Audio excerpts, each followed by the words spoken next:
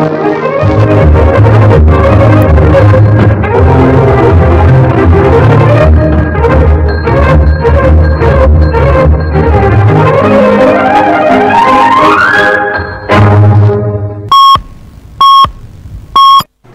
p.m. Pakistan Standard Time. Assalamu alaikum. This is Radio Pakistan. The news read by Abdurrafe Suhail. First, the headlines. Prime Minister Shehbaz Sharif says development of Balochistan is one of the topmost priorities of the government. Finance Minister and Uzbek President at the meeting in Tashkent have agreed to develop bilateral bus and railway connectivity between Central Asia and Pakistan. At the UN, Pakistan says Indian illegally occupied Jammu and Kashmir is an internationally recognized disputed territory. And North Korea has launched 4 long-range strategic cruise missiles to demonstrate its ability to conduct nuclear counterattack. And now the news in detail. Prime Minister Shehbaz Sharif says development of Balochistan is one of the topmost priorities of the government. He was talking to Minister of State for Power Hashim Notzai, who called on him in Islamabad today. During the meeting, overall political situation of the country as well as matters related to power division were discussed.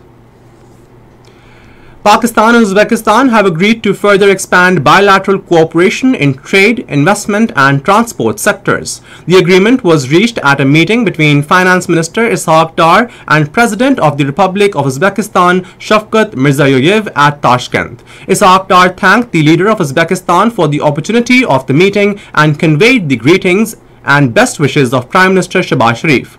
At the meeting, special attention was paid to the implementation of important agreements signed on transit and preferred trade. The President of Uzbekistan touched upon the need for the development of bilateral bus services and the acceleration of the railway construction project, which connects Central Asia through Afghanistan and leads to the ports of Pakistan. Defence Minister Khwaja Muhammad Asif has praised the Supreme Court of Pakistan to constitute a full bench to hear the suo motu notice regarding announcement of election date for Punjab and Khyber Pakhtunkhwa assemblies. Speaking in the National Assembly today, he said it is a very important issue which needs to be found a solution. He said there are several important questions before the judiciary, including the dissolution of the Punjab and Khyber Pakhtunkhwa assemblies, and the answers should come. Minister for Federal Education and Professional Training Rana Tanveer Hussain says Pakistan will continue to support Turkey in its rescue and relief efforts following the deadly earthquake there. He was talking to newsmen in Islamabad today on the occasion of return of Pakistan's rescue team that was there since day one of the disaster. At the emergency session of the UN General Assembly on Ukraine, Pakistan has said Jammu and Kashmir is an internationally recognized disputed territory and not an integral part of India. Exercising right of reply during the General Assembly session, First Secretary, Permanent Mission of Pakistan to the UN, Jawad Ajmal said, India continues to perpetrate a factually incorrect position on this forum year after year.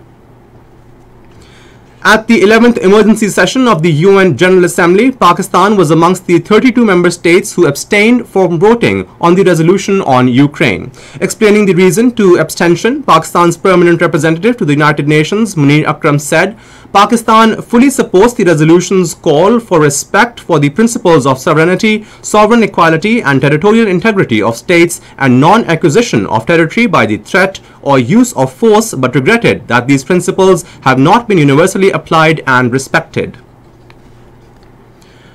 China has called for a ceasefire between Ukraine and Russia and a gradual de-escalation of the situation for peace talks. A 12-point plan released by the Chinese Foreign Ministry today, coinciding with the anniversary of the war in Ukraine, also urges an end to Western sanctions against Russia.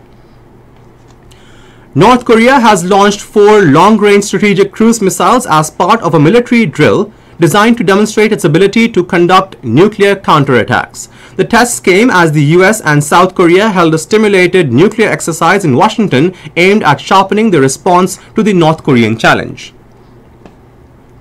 Israel's far-right government has granted approval for over 7,000 new homes in Jewish settlements in the West Bank. The announcement came just days after the UN Security Council passed a settlement strongly criticizing Israeli settlement construction on occupied lands of Palestinians. And now cricket. In the 13th match of Pakistan Super League, Islamabad United will take on Quetta Gladiators in Karachi today. The match will start at 7 p.m. Pakistan Standard Time.